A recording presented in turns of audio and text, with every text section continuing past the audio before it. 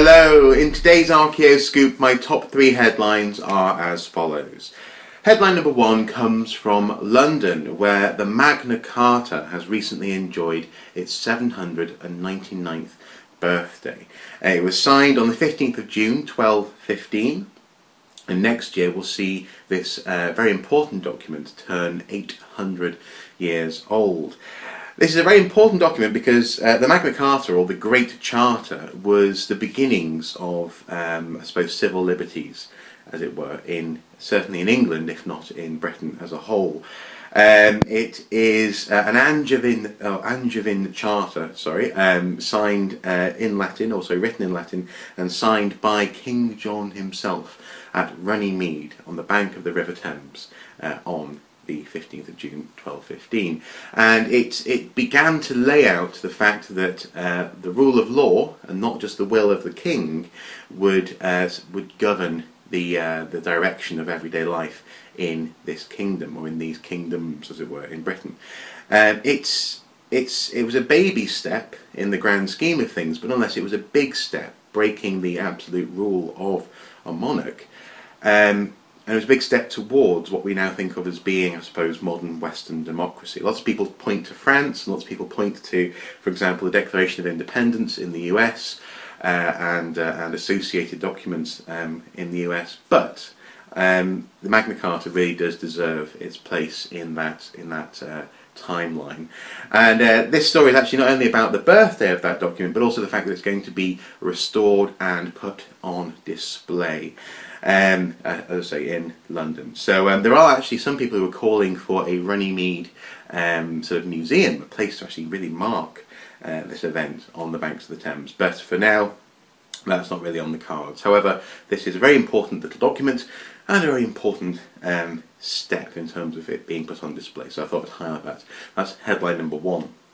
Headline number 2 is actually with regards to a historian who is challenging the idea that the Santa Maria has been found off the coast of Haiti.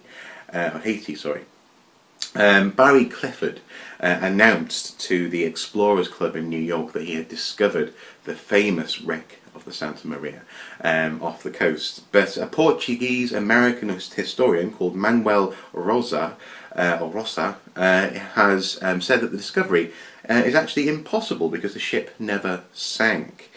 Essentially, both men based their discovery, or their challenging of the discovery, on interpretations of Columbus's diary, and whether or not what he's talking about is the ship sinking or the ship being dragged onto land and then either shot by cannon or dismantled and turned into houses and huts for the crew.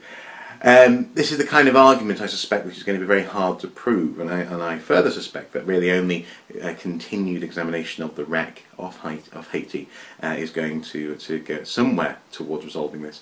But no, it's an interesting argument. People are drawing battle lines around the Santa Maria and whether or not it's actually, well, has been found, or can be found indeed. So that's headline number 2.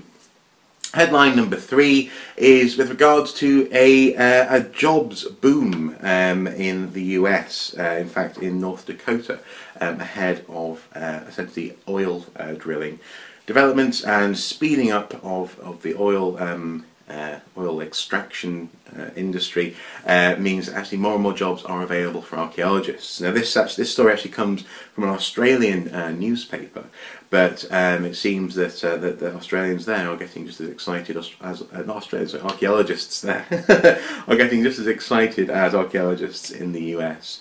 As the article says, this is produced a rare jobs bonanza in American archaeology, a field in which many highly educated professionals hop from project to project around the world and still struggle to make a living. So I thought that was worthwhile highlighting a bit of a jobs boom for archaeologists, a rare jobs boom. So that's headline number 3. So there you go, those are my top 3 headlines for today. For those headlines and some more news stories from the past few days, all you need to do is check out the links, as ever, in the video information just below. There's plenty there for you to read, and as ever, it's good stuff. Now, this week I'm going to be filming with a school in North Shields. We're doing another World War I drama film with a different school, so I'm going to be busy all week, but hopefully you'll get a video from Mr. Rhys Booth himself a little later this week. Nonetheless, whatever you're up to during the course of the next few days, do take care, and I shall see you when I next see you. Bye bye.